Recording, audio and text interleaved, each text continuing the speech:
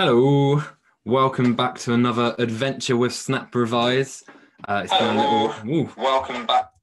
Apparently, I left my laptop on loud. That's embarrassing. It's been a little while since I've done one of these little sessions, so hopefully you guys are still feeling really engaged and you're still really excited about biology and everything hasn't gone terribly just yet. Fingers crossed, eh?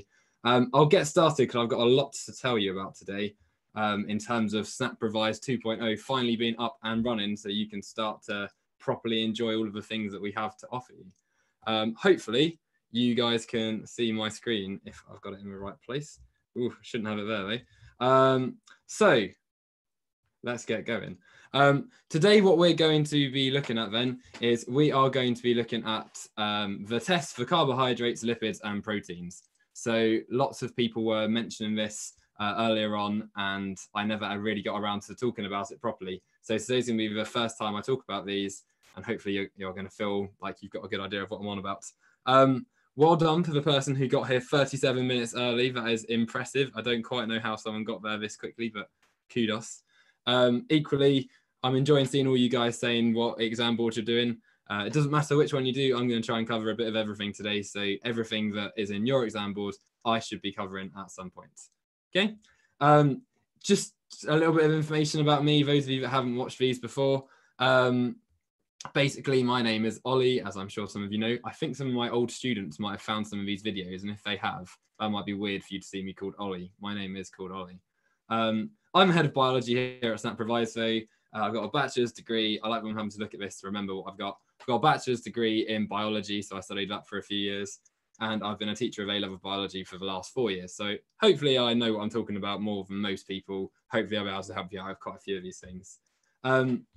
Again, as well, just so you know what this is sort of going to be about, these web classes are supposed to be a way for you guys to be recapping the stuff that you have done. Okay, hopefully you've covered this a little bit in school. I would have thought so by now, coming up to half term. But I'm going to be looking at the key points. I'm going to look at some exam technique, and we're going to, well, you guys can ask some questions if you want to. I'll put some nice little question marks to look at that. You can ask questions along the way. I'll have a go at answering them. And then hopefully we'll go away knowing a little bit more than what we did. Excellent. Yes, Delete, you're spot on. Everyone does need to know these tests. So just to talk about what I'm going to tell you at the end of this session. So we have a free account for one person. So one person on this, we're watching right now, will get SnapRevise 2.0. You'll get a really good package from us, the ultimate package. One of you will get that at the end of today's session. I think it might be announced tomorrow. I need to find out. There will also be a code for all of you that you can all use, so you can get a big 40% discount on our different services. So stay tuned till the end, and hopefully you guys will be able to use one of those things. Right, so to get started then, let's see what you guys already know. So this is my little pyramid of success that I possibly stole from someone, but I'm going to call it my own for now. Have a look at these questions, see what stuff you know. I would say start somewhere down at the bottom and work your way up. So it covers some of the things that I have already taught you guys in previous sessions. So my first question is asking for the functional groups in an amino acid. Who can tell me that? I'm going to give you a few seconds so that it's more than just one person. I'll have a drink of water.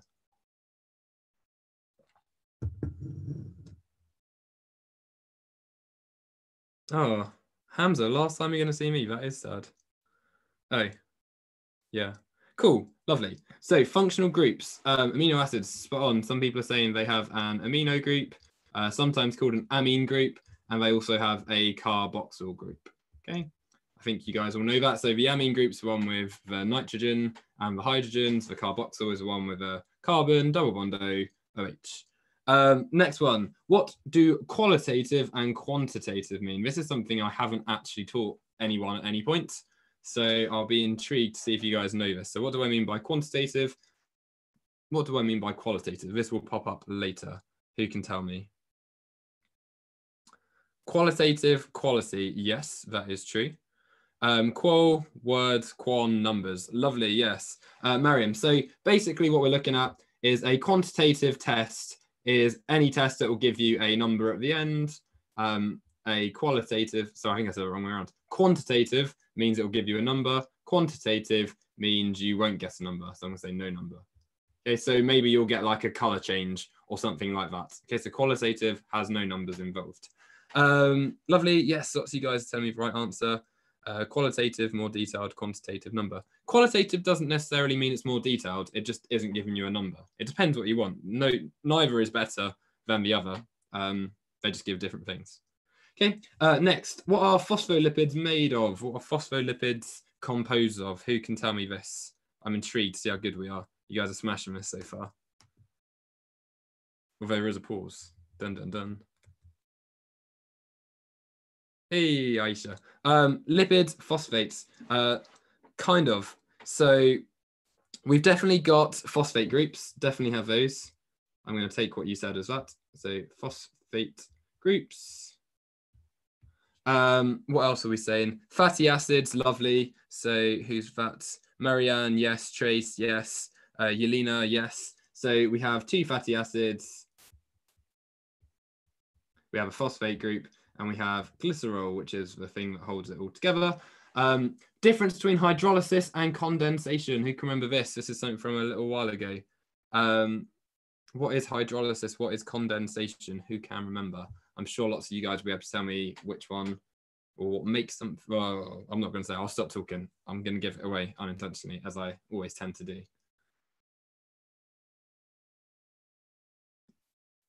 Maybe not. Maybe I need to give it away. I'm going to start giving it away. Lovely. Moon. From moon. We always trust the moon. Hydrolysis is a breaking of bonds. Lovely. Hydrolysis is bond breaking. Spot on. And you are right that uses water. Whereas condensation is bond making. I feel like I'm turning into a chemistry teacher here. So bond making, and we're going to say that condensation releases water, hence condensation. Okay, lovely. What bonding is involved in the tertiary structure of a protein? Final 2. Let's try and smash through these. So tertiary structure of a protein, who can tell me? So not the primary, not the secondary, not quaternary, tertiary. Lovely. So we've got hydrogen. Well done, whoever's just said that. Mark, you're spot on. So we've got hydrogen bonds. We've got ionic bonds. Anything else? Disulfide bridges. Lovely. I'm not going to be bothered to write bridges, but disulfide. Any others? Hydrophobic, hydrophilic interactions. Spot on. Covalent bonding. Lovely. Guys, yes, you smashed that. Well done, Bay of tertiary things. And finally, I saw some of you mentioning this earlier. So what food tests do you guys already know? So I saw that someone wrote Biuret, I think, earlier. That is all I saw. So there's a Biuret test. Does anyone remember anything else? Lovely. Benedict. I always think Benedict Cumberbatch when I hear that or see that. Not many Benedicts. Or Benedictine monks, I don't know. Biuret. That's supposed to be a U there. Biuret. Benedict's. Emulsion. Lovely. Has anyone said the one that I was looking for? Iodine test. What is the iodine test? The iodine test is for starch. Lovely. So yeah, they are the different things that we're going to be looking at. So by the end of today, then, it looks like you guys are recapping this. So I'm going to go into a little bit more detail for some things. I need you to know the test for reducing and the non-reducing sugars. And I'll tell you a little bit more about what I mean by a reducing and a non-reducing sugar. We're also going to look at quantitative analysis and discuss the different reagents for proteins, lipids, and starch. Okay. The one thing I won't talk about, and I don't know what specification this is in, but I'm not going to talk about test strips at all. Okay. It's really, really easy for whoever does that course. Just look into it in your book or ask your teacher or something. It's honestly the tiniest little sentence, but I'm just not going to bother because most of the courses don't cover it. Okay. Feel free to look at these. Come back and look on YouTube at some point. These will be here on YouTube. Have a look to see if your course covers it, but there is definitely one of them which does. Okay, I don't know why I'm missing edXL there. That's bizarre. But anyway, this is covering Excel. Don't worry, but it's not there. So qualitative testing then. So if we first look at Benedict's test is used for reducing sugars. Does anyone know what I mean when I say like a reducing sugar? Can anyone name a sugar which is a reducing sugar? Let's have a look. Reducing means glucose. So it doesn't mean glucose, but glucose is certainly one of these. Okay, so it doesn't necessarily mean glucose, but it definitely is one. Lovely. Yeah, maltose is also one of these. I'll tell you what it means a little bit more in a second. Sucrose is not one. Galactose, I think galactose, in fact, galactose is, fructose is, galactose is lovely. So lots of you are saying this. So the reducing sugars, these tend to be monosaccharides. Let's hope I can spell it.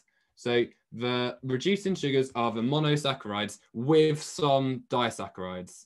Okay, so there are some disaccharides which are reducing sugars too, but mostly we're talking about the monosaccharides. I'll tell you a little bit more about which ones are reducing in a second. Are non-reducing by telling you they're reducing. I'll make sense of that in a second. Okay, so mostly we're talking about the monosaccharides when we talk about this.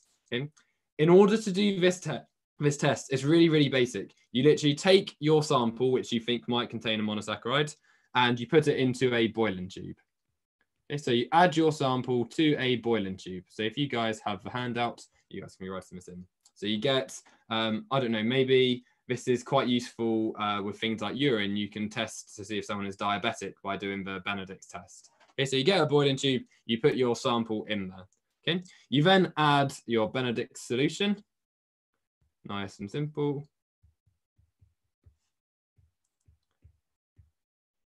And following that, you need to heat it. So it doesn't really work, or it doesn't work very quickly if you leave it out in the cold. So you heat it in a water bath, or let's say in a hot water bath, for about 5 minutes or so. Okay, and essentially what you will get, I'm going to write the time, so let's say 5 minutes. I can't imagine an examiner would ever ask you to know exactly how long it is, so don't worry too much, but it is a little while. But essentially what starts to happen is it almost looks like your solution is starting to bruise. So you start off with this sort of bluish sort of color.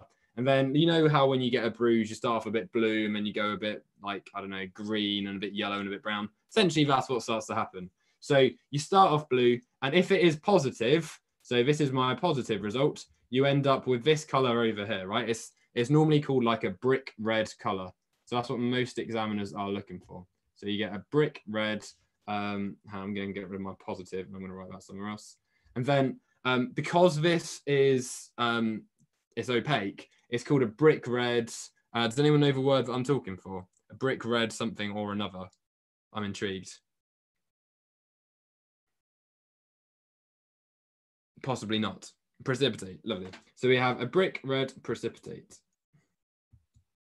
Okay, so this is my positive result over here.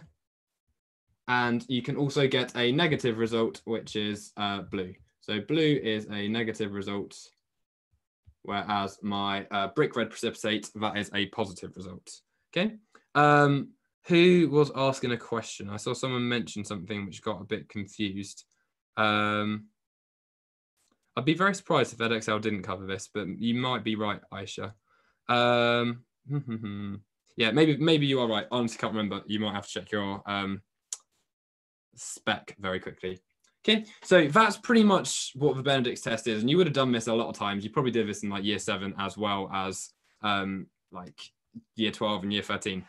This is something that students tend to forget though, really weirdly. So I found in the past that my students tend to forget this, and when the question comes up in an exam, they sort of get thrown despite having done it a lot of times. So be careful with it.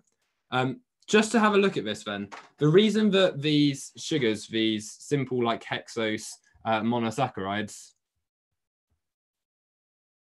the reason that these are called reducing sugars is because they've got this really weird little group. So, and it's also because glucose can kind of be in these two structures at the same time. So glucose, we're normally familiar with glucose being this sort of ring-shaped structure, right? But glucose can also form this weird sort of linear glucose too, which is this one shown over here. And I think I read today that about 3% of all glucose on the planet is sort of in this sort of linear version of itself.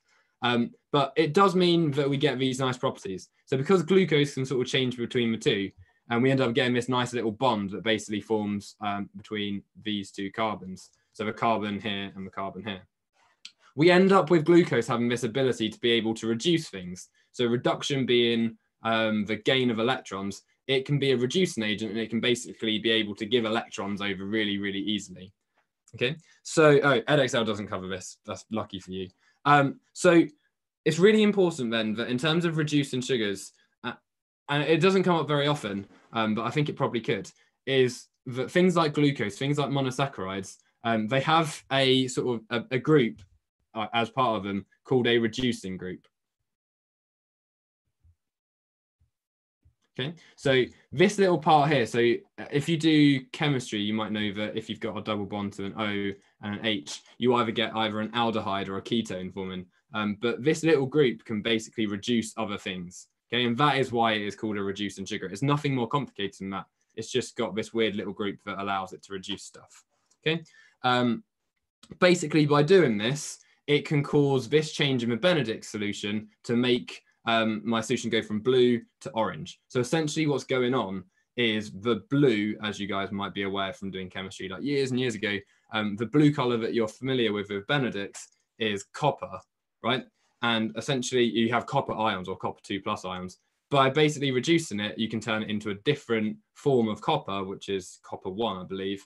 And that basically turns into this weird red color. Okay, so all you need to worry about is reducing sugars, like for monosaccharides, have this little group here, and that can basically reduce other things. Okay, the important thing to note is that polysaccharides can't do this. So polysaccharides can't do this.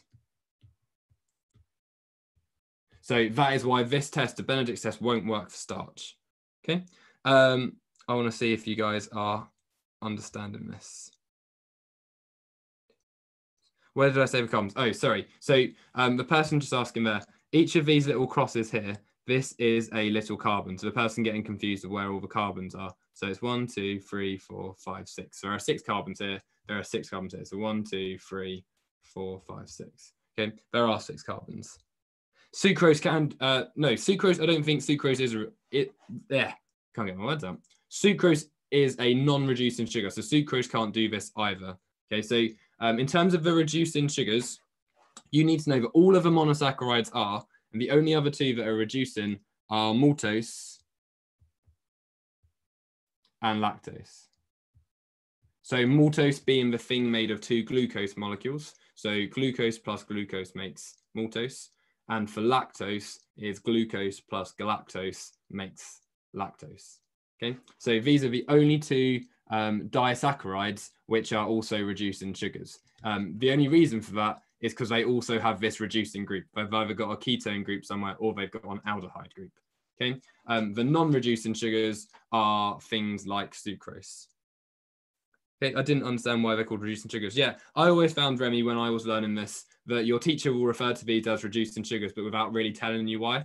And you sort of just are expected to know that glucose is a reducing sugar and, I don't know, starch isn't.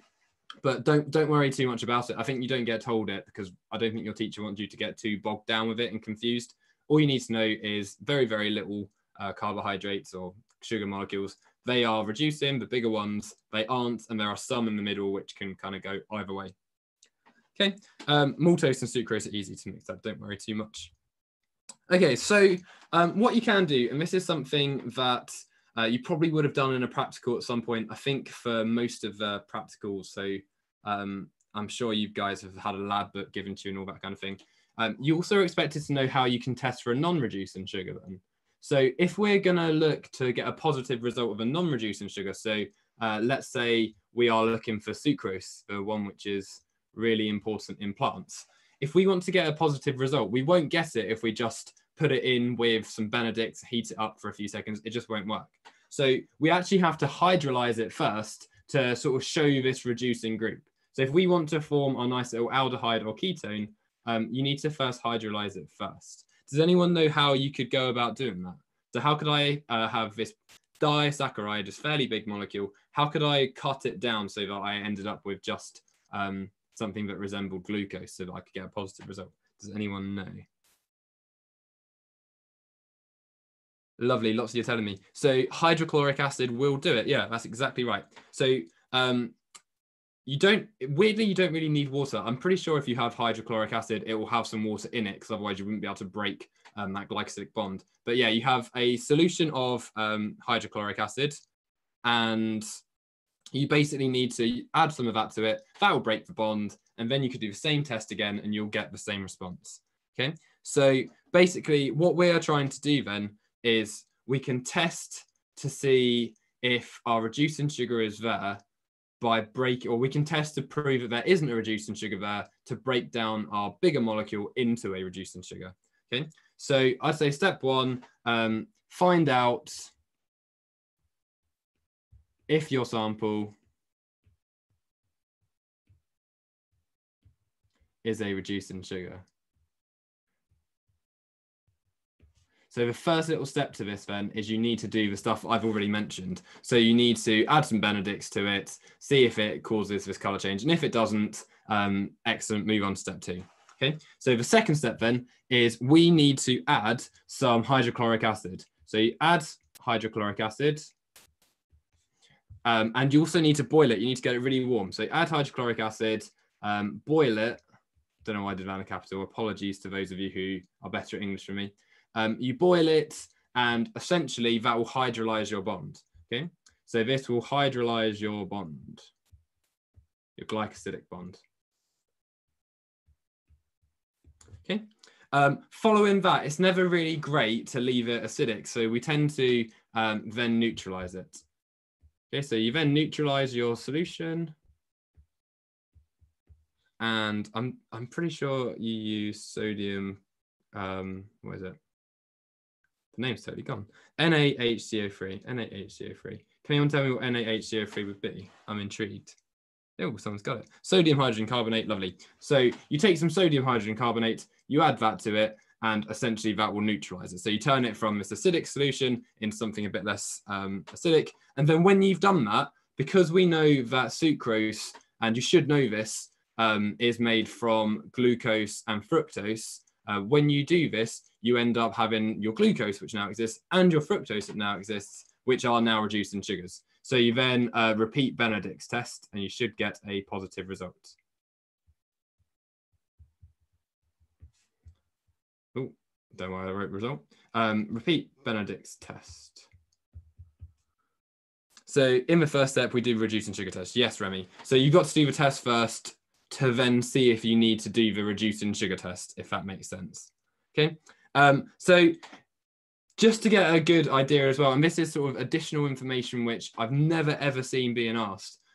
Benedict solution, you guys need to be aware that it contains copper sulfate, so CuSO4. So that is why it's blue. Okay, essentially what you are doing is, and I'm going to try to not do too much chemistry here. We know that copper is +2. We know that SO4 is -2. So we've got Cu2+, and we're turning that into Cu singular plus. If it has become a bit less positive, what have I added to it? What have I added to it if it's become a bit less positive? Can anyone tell me this? I'm intrigued. It's gained an electron, lovely. So let's put an electron somewhere over here. Right, so an electron plus copper 2+ forms copper 1+, and that is reduction. If you add an electron to something, that is reduction. Okay, I wouldn't ever expect that you'd need to know this little equation here, but for those of you that are doing chemistry and like chemistry, maybe that's an easy way to help you remember this. So you're reducing your copper 2+ into copper 1+. Okay, moving swiftly on. Ooh, won't the results come out negative if non-reducing sugars are present when Benedict's test is used? Amisha, because you have made some glucose, you'll get a positive result. So it might not be as brick red as using just glucose, because you're right, you'll probably have some sucrose left, but you will start to get this change into orange. Yeah, lovely. So looking into the next one then, it all gets nice and straightforward from here, to be honest. So starch is tested using something called the iodine test. Okay, literally what you get, what you do is you get something to test. So maybe you get a bit of bread, which is what I've always tended to do it with, or a cracker or something. You get some iodine, put a few drops on, and essentially you go from this nice yellow solution to this really dark blue-black solution. Okay, it tends to be called either blue or black. You won't be wrong if you say either or. I'd probably say black because it's darker and you're sort of proving that you know what you're on about. Someone's just realized how horrible their chemistry knowledge is. Don't worry, you're doing biology now, so don't worry about chemistry. But essentially what's happening here then with the iodine solution is iodine basically gets trapped into these little coils. So with starch, hopefully you guys remember that it's made of two different things. Anyone know what starch is made from? I would be impressed again to see you guys remembering what starch is made from. The two sort of molecules that break it up. amylopectin and amylose. Lovely. So we have amylose and amylopectin. Amylopectin being the long branched one, amylose being the more straight chained. It does coil up a bit. Essentially what goes on is iodine gets trapped. So iodine gets trapped within amylose. So iodine gets trapped within the amylose and it basically just stains it this dark color, right? So if you don't have starch present, it can't get trapped and it doesn't really go anywhere. But because it gets trapped, basically you have some reaction happening where it basically starts to turn black. Okay, that's all you need to know. So iodine gets trapped within the amylose. Let's call it the amylose helix to make sure we're as specific as possible. Okay, that's all you need to know about starch. I will make this harder in a second. Don't you worry, those of you who are thinking, cool, this is easy. So final, well, halfway through actually. The other two tests, nice and straightforward, are the Biuret test. So the Biuret test is a test for the presence of proteins. Okay. In terms of when we're looking for proteins, this test is actually looking for peptide bonds. So strangely, it doesn't actually give a positive result if you have an amino acid. If you just have one amino acid, this will actually give a negative result, which is a bit weird. But basically you go from blue to purple. So you can call this purple. You don't need to give it any of these nonsense names like mauve or something like you had to for GCSE. But purple is my positive result. And essentially your Biuret test is in sort of two stages. And I've seen it either written as Biuret A, Biuret B, or it tends to just call it what it actually is. So you have to make it alkali for this to work. So you have some sodium hydroxide. So this could be, I'll write it down as I've sometimes seen it as Biuret A. Okay, so sodium hydroxide will make it nice and alkali. That's Biuret A. And then you need to add copper sulfate to it, which is why it's this nice blue color again. Copper sulfate or Biuret B. And if you basically have a protein present, you don't need to heat it up. You basically mix those two together with your sample and it will go purple if it is positive. Did you do DNA yet? No, I'm not going to do DNA at all. We don't really have a test for DNA. Okay, so Biuret, nice and straightforward. We're just going to be looking at adding something to make it alkali and then adding copper sulfate. With this test, guys, you do need to know these names. You need to know NaOH and CuSO4. So sodium hydroxide and copper sulfate. So in your exams, they would expect you to know that your Biuret is alkali because it has sodium hydroxide, and then you add copper sulfate to it as well. You said the presence of proteins is found in peptide bonds. Yes. So if I am looking for a protein, so this test is actually looking for my peptide bond. So it's looking for the N, C, but N's got a H on it and the C's got a H on it as well. So you're looking for your peptide bond here. That is how a Biuret test works. Okay, the NaOH is just used to make this alkali. This test has to be alkali for it to work. I'll show you the kind of question you'll get on this. So after this last one, I'll show you the question which has tricked lots of students before. So finally then, lipids can be tested for using an emulsion test. Again, really, really straightforward. Basically, all you do is you get your sample of whatever you want. You add ethanol to it. Something that you are expected to know is that ethanol will basically dissolve a lipid. So most lipids, I think all lipids, will dissolve in ethanol. Okay, so you add ethanol and it will dissolve. What you then do is you need to mix it. And you then need to add a bit of water. So you then add water, or maybe you could say mix with water, something along those lines. I don't think it matters too much. But essentially what you do it as, or shake with water, something like that. Essentially what you're doing is by adding a bit of water, all of the lipids that were dissolved into your ethanol, they basically start to fall out of solution. So they stop being in their solution, the water is diluted in the mixture, and your lipids basically fall out. And you end up with this nice sort of milky layer, right? So your white emulsion test or your milky white precipitate, something like that would be what you are looking for as your positive test. So your milky white precipitate. Okay. Biuret B was copper sulfate. Is water the control of the experiment? So water's not really a control with this. In fact, let's actually change this word here to emulsion as opposed to precipitate. Again, I'm going to try and make sure I'm giving you all of the absolute best wording that I can. The person that's telling me about is water a control for this? Controls are just things you do to check that your experiment's working. So a control is just there as a comparison. So water isn't really a control for this, I wouldn't say. Lipids do not dissolve in water because of polarity. Yes, exactly. So a lipid can't dissolve in water, hence you guys have seen oil floating on top of water, I would assume. Basically, that's what you're forcing to do by adding more water. So by adding more water, you're forcing the fat to slightly separate from the water, and you end up with a nice cloudy layer which contains all of your fat. I forgot to use precipitation or emulsion in OCR. Okay, I think you'll probably find if you forget to use these words, but I think you want to try and get in the habit of just using them as often as possible because your examiners are looking out for these. So in exams, you tend to get like these words underlined or in bold or something, and they do tend to quite like them. So be careful with it.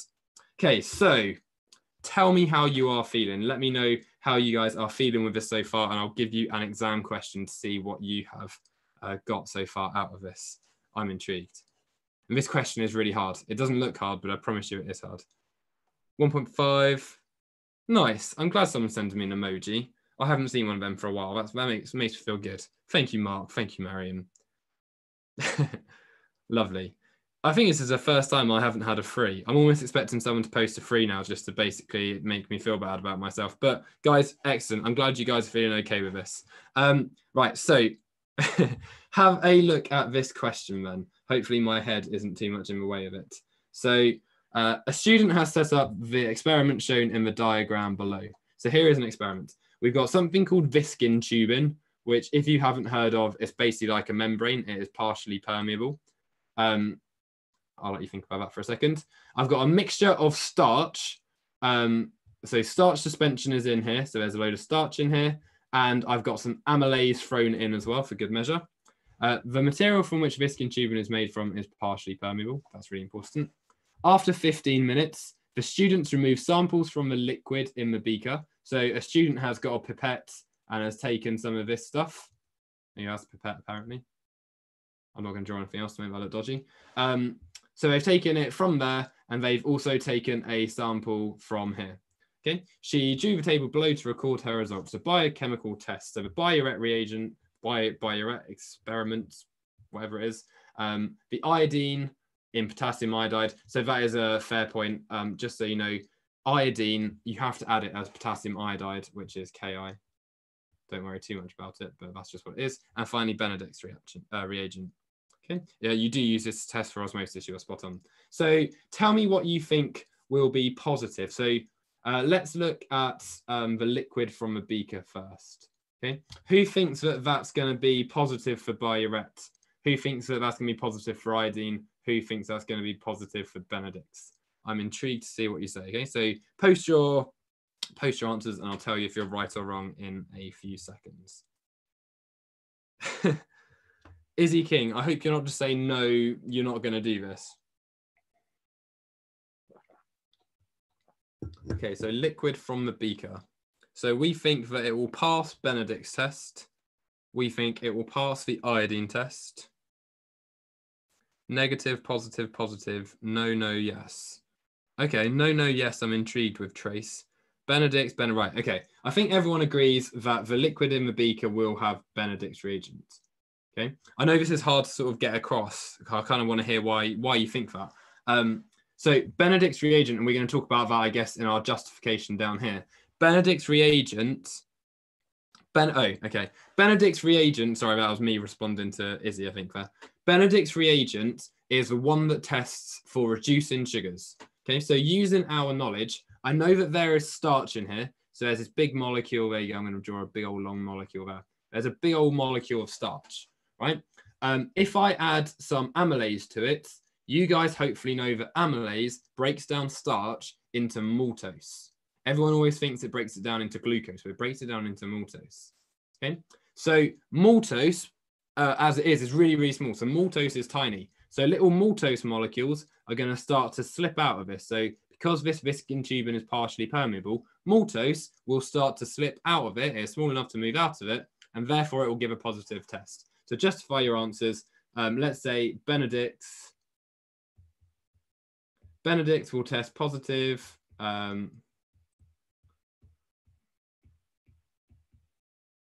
Outside as maltose is made. I should have made this box bigger. As maltose is made and is small enough to diffuse out.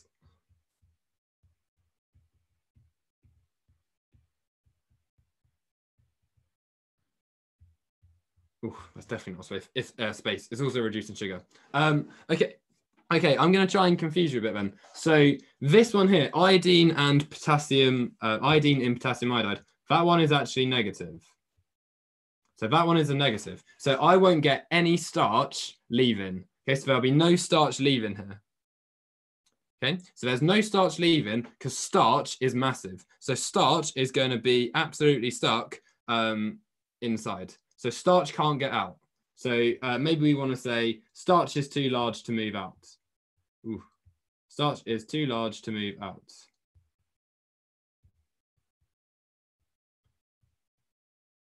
Just realised that you guys watching these videos are going to get so many more exam questions than the rest of the people doing these A-levels, which is really cool.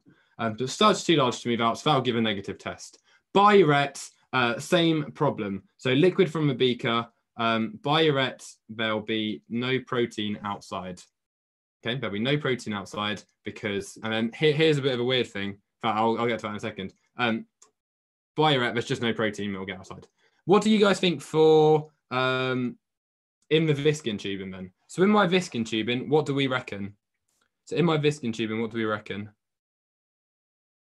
Positive, lots of you are saying positive. Yes, yes, no. So intriguing. Positive for Benedict. So yeah, this one's definitely positive.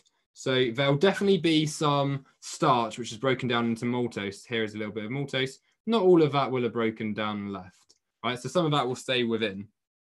The iodine, the examiners actually let you have a cross or a tick. So I'm going to give it a tick because I think it's in 15 minutes, which is all the time we have. I think it's very unlikely that all of the starch will have broken down. But yeah, inside my Viscin tubing, I reckon there will still be some starch in there. So I reckon we'd be able to get a bit of that brown color if we took a sample and added some iodine. This is the weird one, which no one ever sort of expects. This is what my students got confused with. So the Biuret test here is actually positive. Can anyone tell me what protein there is which is going to be in that sample? Because this threw me when I looked at this for the first time. Yeah, lovely, amylase. So the reason Biuret's test is positive is because amylase is inside, but amylase being a protein is really big, so it can't leave, right? So in terms of justifying our answer, if I carry on sort of over this way, we need to say Biuret's test, amylase is too large to leave. Or is too large to diffuse. And then if we're going to talk about the iodine test, we need to say the same thing. Iodine test is negative as starch. Ooh, let's get rid of that little dot. Ooh. As starch is also too large to leave.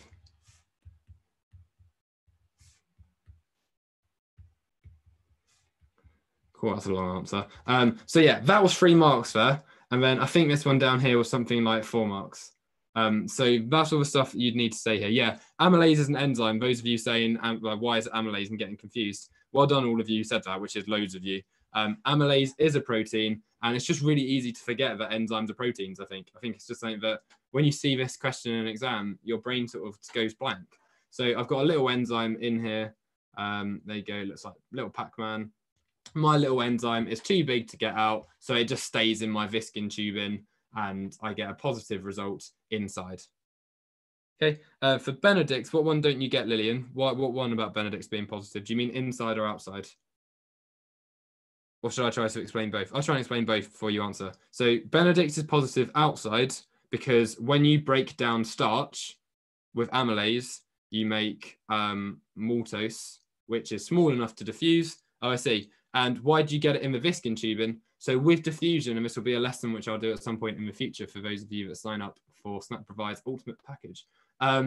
basically it will never diffuse all out. You end up forming like an equilibrium where lots of it diffuses out and you end up having an equal amount both sides. So you basically end up in a situation where you'll have, I don't know, 1 mole per decimeter cubed inside, 1 mole per decimeter cubed outside, and it will just maintain that concentration gradient. Okay, it'll become equal. It reaches equilibrium. So that's why you get maltose both inside and outside. Okay, hopefully that answers your question.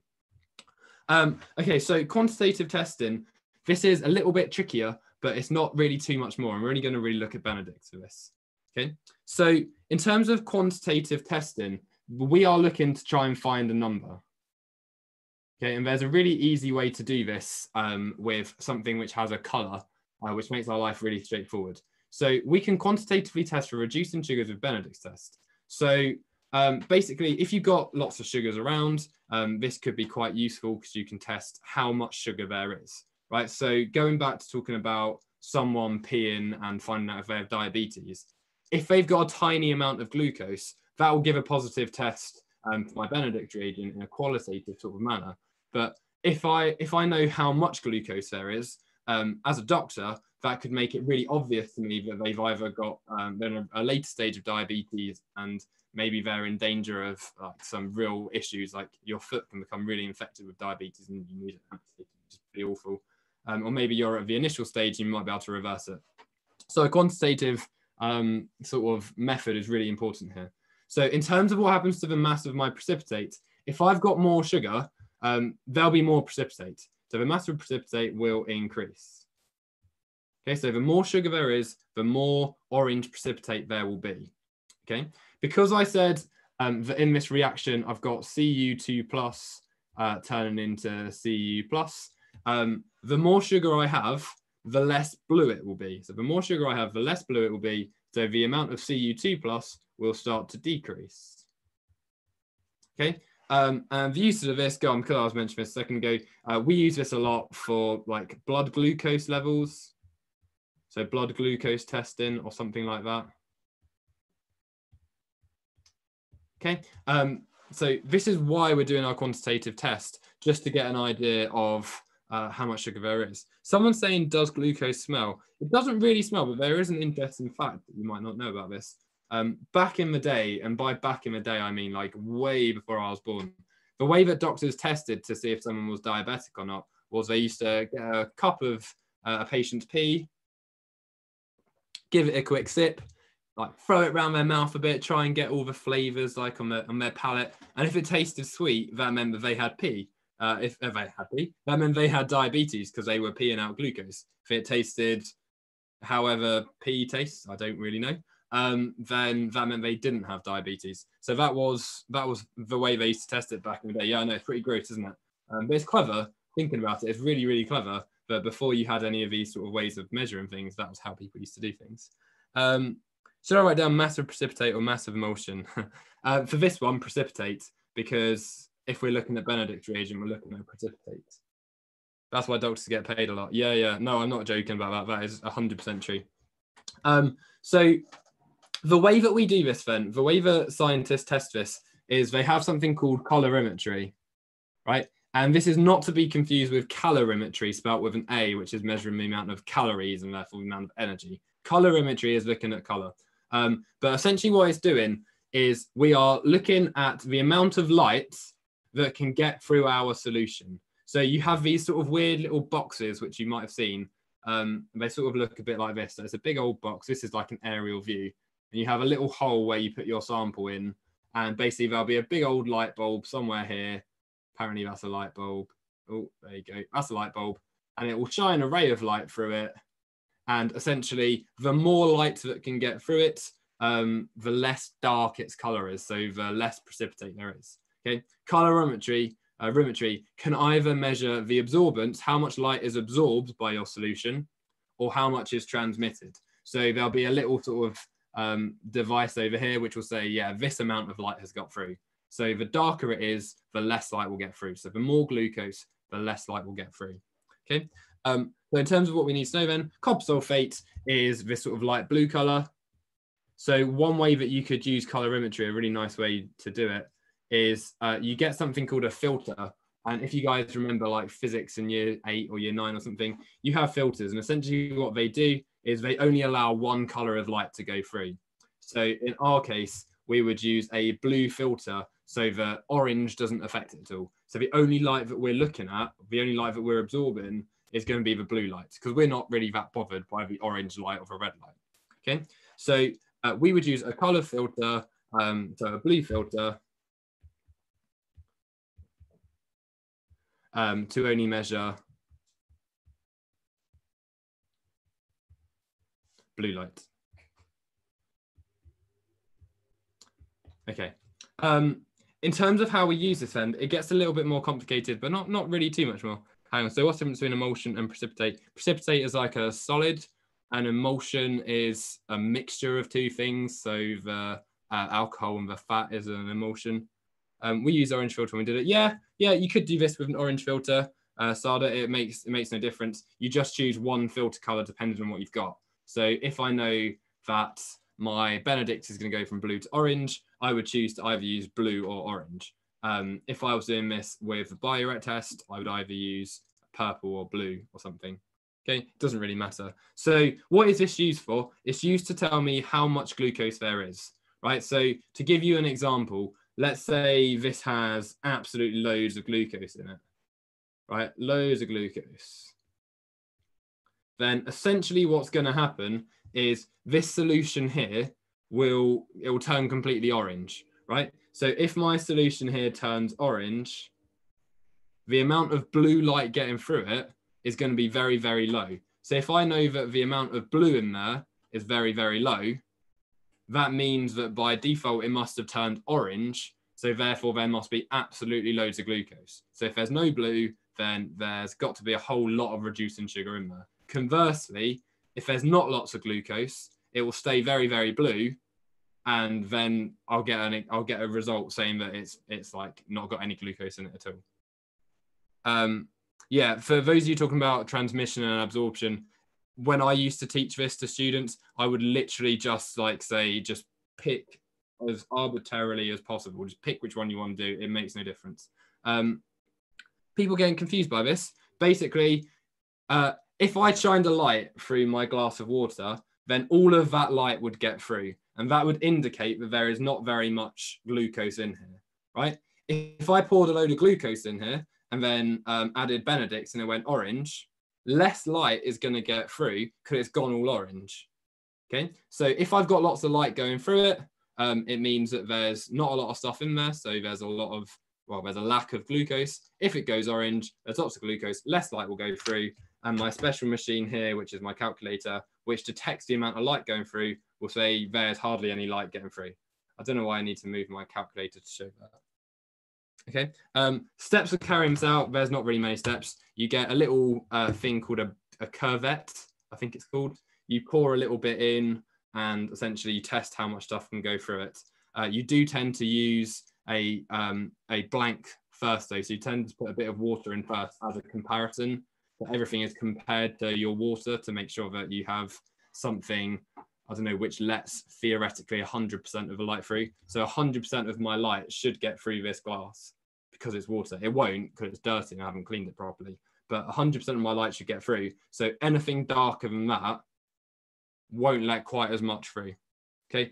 Does it calculate glucose present? It doesn't. Excellent, Moon. I'm glad it is still called a cuvette. So to calculate my amount of glucose, then you use something called a calibration curve. So essentially, the way this works is you take some known concentrations of glucose. So you'd make up some concentrations of glucose. So you take known concentrations of glucose, or let's say glucose and Benedict. Right, so look, this person has taken 5%. Well, they've done all of them, haven't they? They've done 2.5, 5, 7.5, 10. But they've got some known concentrations of glucose. Okay, so they've got their known concentrations. The thing in front of the filter, I have no idea what that's supposed to be. I think it's just meant to be something in the way of the light. Don't worry about it. So I've got some known concentrations of glucose. And then what this person has done, what this student or this technician or scientist or whoever has done, is they have got a little sample of it. They've put it in a cuvette. So it's a little square thing which you can put samples in. And then they have measured the absorbance. So they found the concentration of 5 grams per decimeter of glucose has an absorbance of 0.2. Okay, they found that 10 has an absorbance of 0.4, 15 has an absorbance of, 0.58 or whatever, and so on.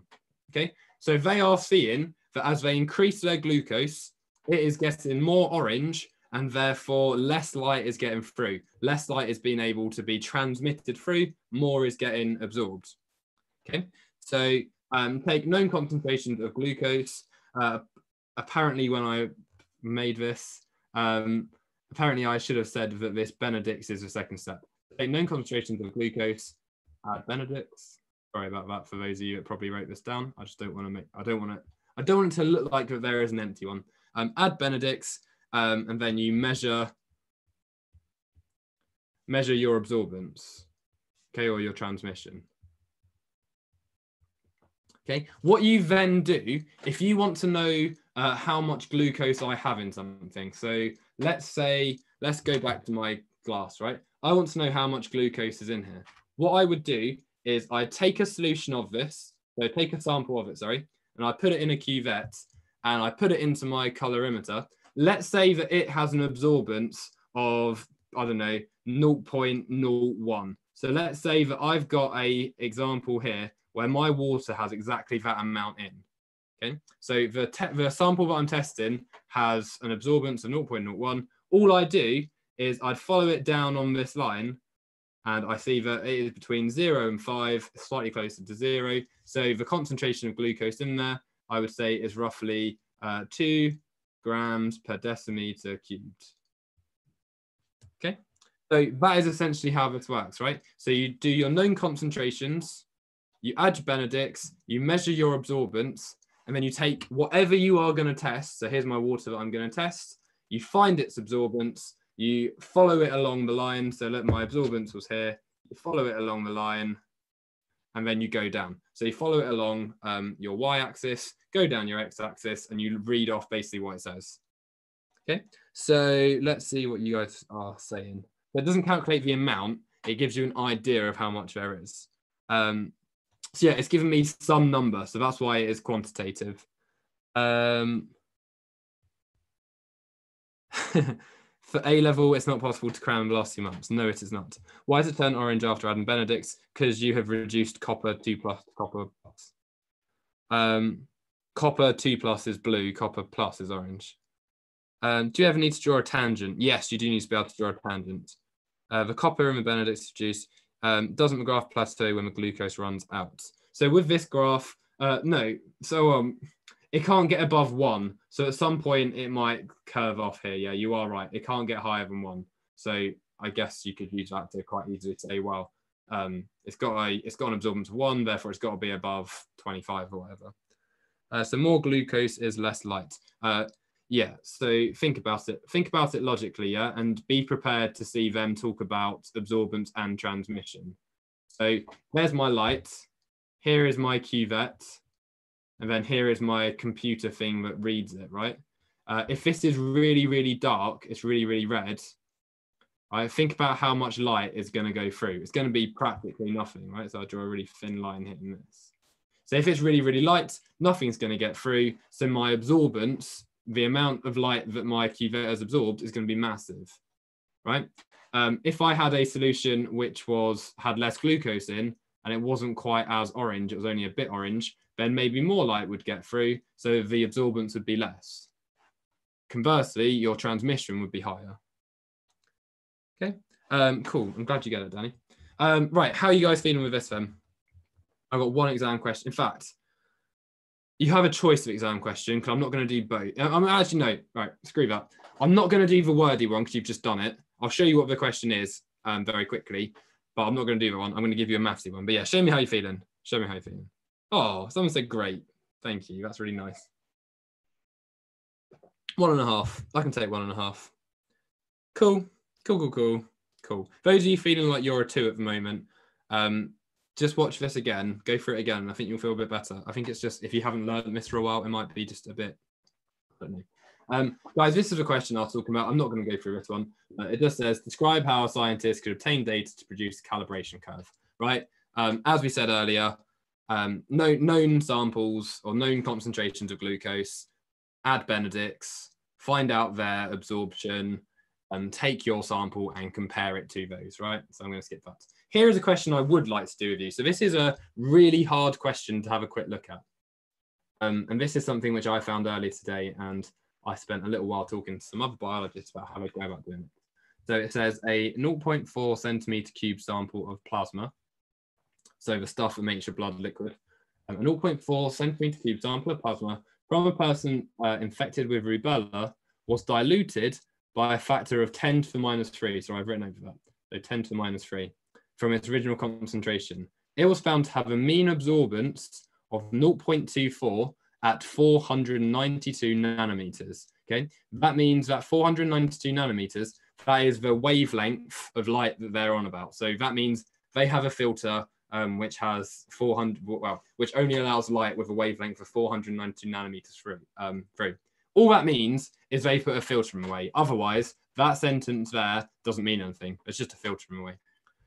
Using a standard curve of absorbance of light at 492 of known antibody concentration shown below, calculate the mass of antibody present in 1 centimeter cubed of the original sample of plasma. Give your answer in milligrams per centimeter cubed. This is a bit blurry, is it? I'm sorry, it's a bit blurry. If it makes your life any easier, I'll draw one line for you here. So if we're looking at, what is it, 0.24.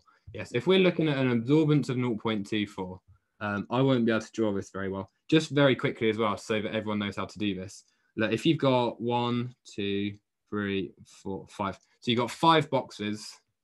I probably don't need to tell you this, but just in case you're confused, 5 boxes equals 0.2, right? You know that 1 box, therefore equals 0.04. I'm going to check my maths is right with that, because that was very quick. 0.285. Yes. Right, okay. So just very quickly, to help you out with this, 0.24 is going to be this one here, which comes down there. And apparently when you do that with a nice straight line, that gives you the number of 8. Okay, so I have 8 nanograms per centimeter cubed. You would just skip this question. Remy, no, never skip the question. You can always work something out with these, right? And you sort of take the units that they're after and you just logically work through. Okay, yeah, sorry that the quality isn't great with this. So to do this question then, guys, the first thing that we need to look at is, I think, this bit here. So they've said that they've used a 0.4 centimeter cubed sample. So in 0.4, I'll do with the dilution in a second.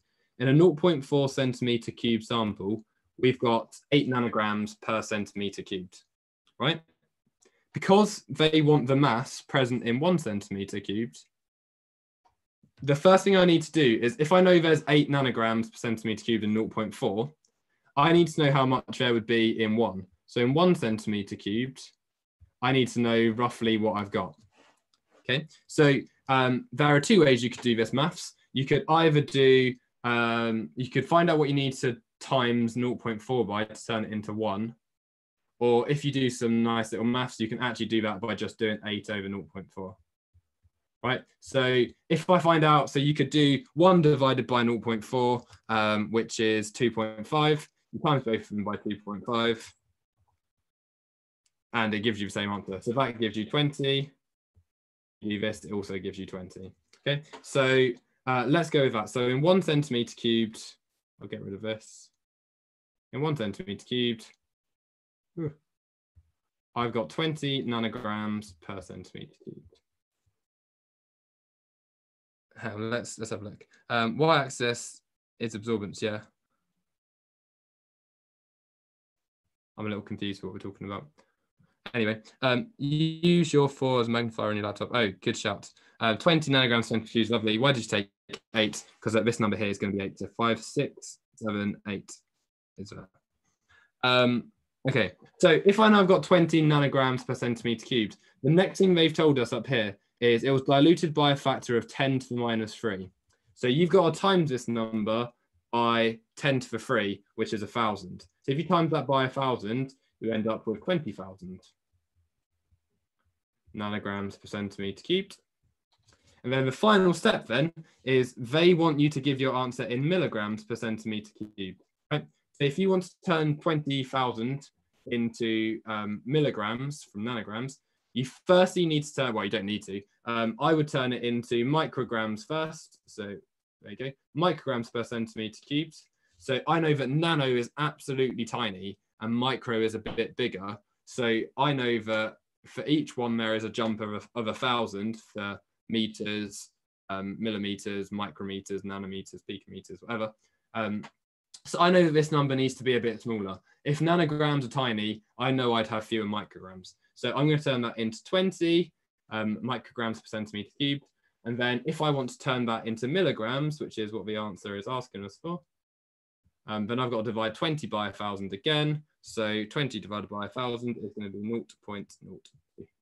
Let's check that again. I'm being fast. Lovely. So that is my final answer then, guys. Seems a bit complicated. The person who said they wouldn't even attempt this, you need to try it. You need to get in the habit of not seeing maths and turning off. You need to see that, look, they've given you 0.4 and you need to turn that into centimeters cubed at some point. So you need to times that number, or the number that you get down here, by whatever it is to turn that into 1. If you just do that initial bit, you'll always get a mark. So never be afraid to get something wrong, but always be careful of these things, right? Always actually attempt it. Otherwise, you're just throwing away marks. You can always get 1 or 2 of these. NG and big NG, there isn't a difference. Oh, so if you're asking, maybe you're asking what the difference is between NG and then that. So that is nanogram, whereas that is micro. So it's a weird little U thing. It's not an N, it's a weird U with a tail. Maybe I should draw it a bit like that. That might be how you're familiar with it. How did I get 8? Person asking that, look, I followed my 0.24 across and I came down to 8, which is here. Why'd you times 20 by 1,000? I times 20 by 1,000 because they said it was diluted. If I rub out some of this stuff. But they said it was diluted by a factor of 10 to the minus 3. So I needed to times it by 1,000 to undilute it, kind of thing. Okay, guys, right. I'm going to finish this off here. Feel free to carry on asking questions. I might be able to get back to in a second. But for those of you that are sort of new to SnapRevise, you won't know what I'm on about. Those of you who've been watching these videos for a while, you'll know that I've been saying for the last 4 weeks that SnapRevise 2.0 is coming really, really soon. And it finally has arrived. And I'm sure lots of you have seen this already. But I thought I'd just give you a quick look at what SnapRevise looks like. Okay, so just so you guys can all see this really cool service that we're offering you. Oh, don't want you to see that. This is what I can see, by the way. And it's annoying that it's popped up there. And if I put this down here, there you go. Right, guys, yeah, if you want to get an account with us, which I very much would recommend you do, and you can get a free one as well, which will give you a bit of a preview of what to get. Like, I can show you some stuff. So if I type, in fact, I'm going to sign up for a new account so you guys can see this. So I'm going to pretend that I'm one of you guys, right? I'm going to be a student now. I'm going to check that you guys can still see this as well. I'm assuming you probably can. Lovely. Right, so let's go for me. Let's go for Oli Vaughan. I don't know. Oli Vaughan, that'll make sense. And if I go for an email address, so Oli at SnapRevise, let's go for Oli plus demo2 at SnapRevise or something. There you go. That'll make sure I don't get all these emails all the time. Okay, and if I go for my password, I don't know, let's go for I am amazing. There you go. And let's go for my school. I'll go for my old school when I was a kid. There you go, Shenfield High School. And I am going to be in year 12. And I'm gonna get all the discounts as well. I want all the discounts which we send out all the time, and the study tips and all that stuff and the special offers. So I'm going to tick that.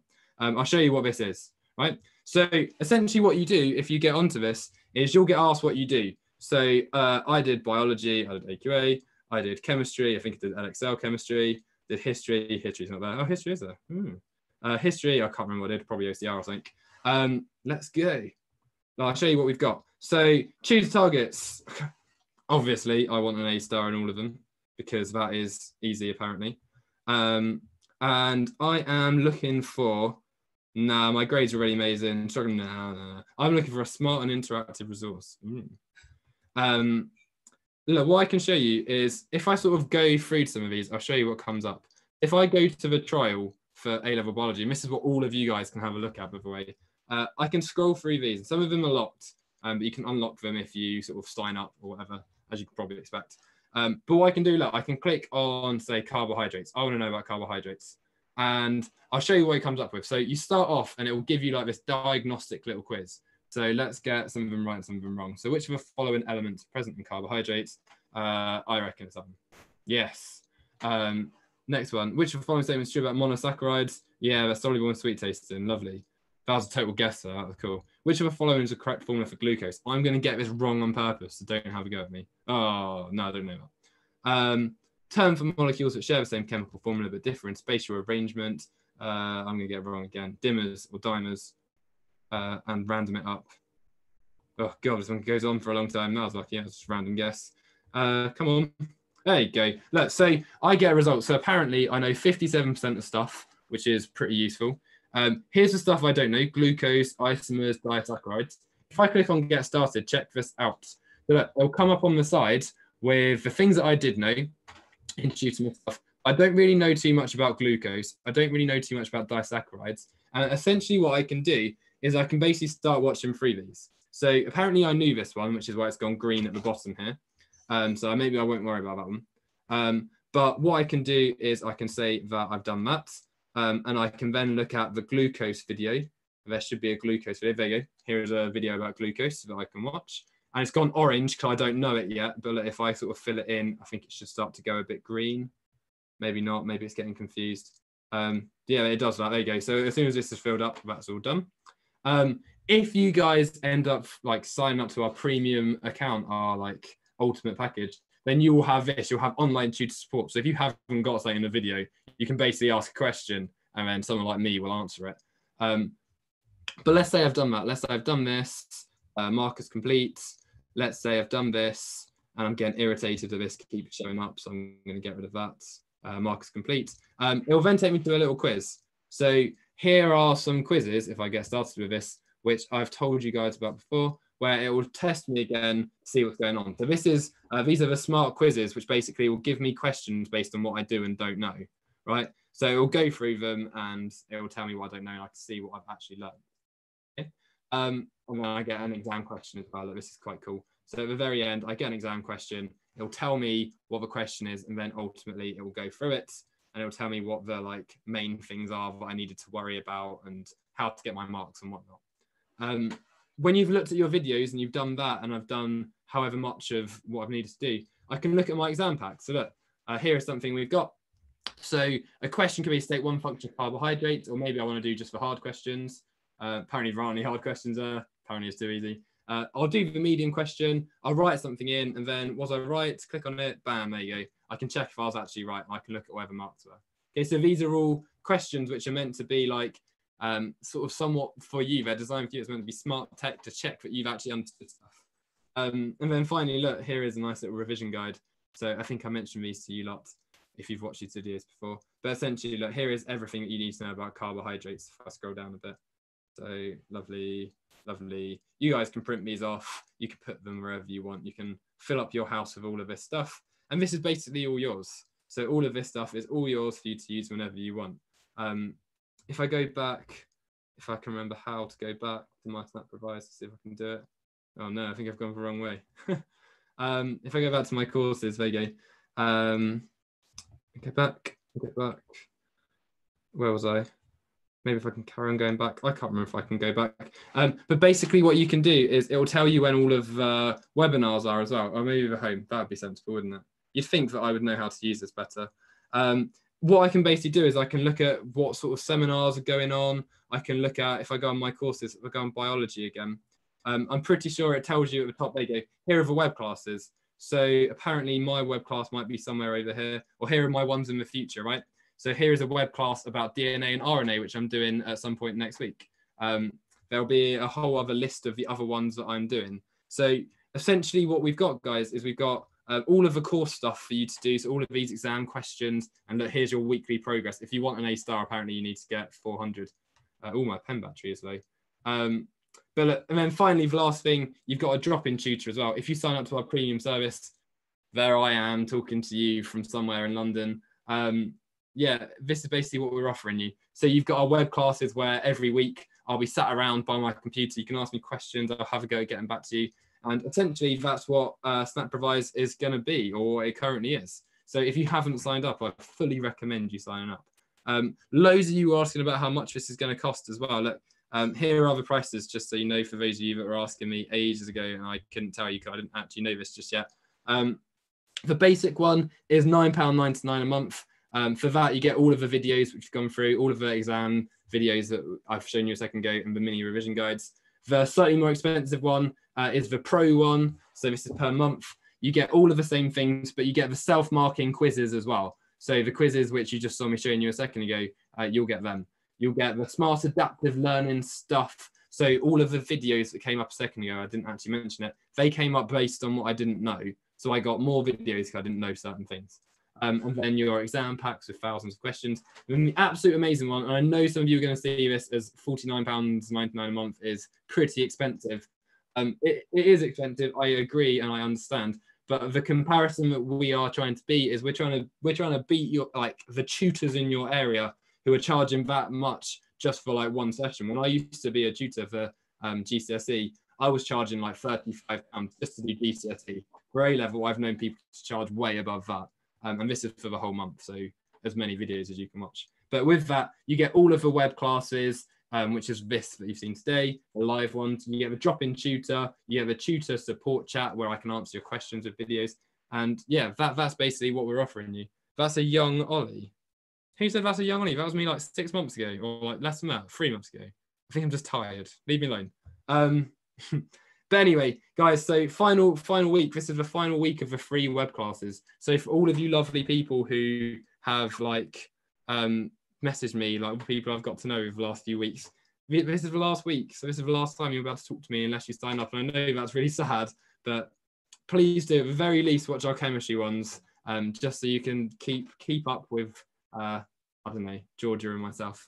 But otherwise we're coming to the end. So this is the discount code for today, BT10, which expires at midnight, will give you £10 off, apparently, for your first month. So you can use that on any one of the courses. So you can use it on the Ultimate, the Pro, and the Basic package.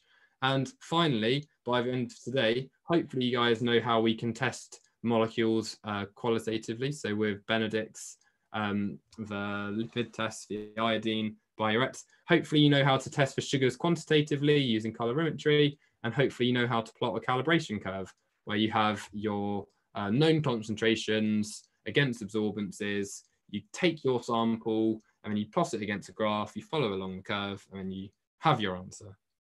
Okay, lovely. Guys, that is the end. If you have any questions to me, I'll sit around for a few minutes and have a go answering your questions. But otherwise, this is the end. And I will go in a bit. Do we have a live webcam for physics yet? I don't know if we do physics. I think we have someone on their way, but I'm not 100% sure. I'm sure someone will be able to answer that way. Guys, don't be sad. What's the code again? Bam, BT10. Oh, and don't forget as well that Instagram thing I meant, which I meant to say, the Instagram thing, if you tag us and like follow us, basically we'll give one of you SnapRevise 2.0. We'll give you like the top service, by the way. Okay, so if you want to get a free, this stuff for free, for £40 or £49, whatever it was, for free, guys, make sure you tag us on Instagram. It's a very easy way. I once won a few festival tickets that way, which is pretty cool. Any questions? Give you 30 more seconds because I can't tell you much about math syllabuses. Syllabi? Thanks for sessions. I'm really glad, Georgina, that they've been helpful. I'm genuinely really thrilled that you found it helpful. Equally, Fatima, you have been amazing. Tag you in a story, or I think just in a post. I wouldn't go for a story. I'd go for just a post so that we can find it. Right, lovely, guys. I'm going to go in that case. So I hope you have a really, really lovely rest of your evening. If you do want to like join us at any point, then I'll see you again. But otherwise, best of luck with your A-levels. If you don't join, please join. Then you can carry on with these and that'd be really nice. Good luck with your A-levels. Hopefully I'll see you again next time. But for now, yeah, see you later, guys.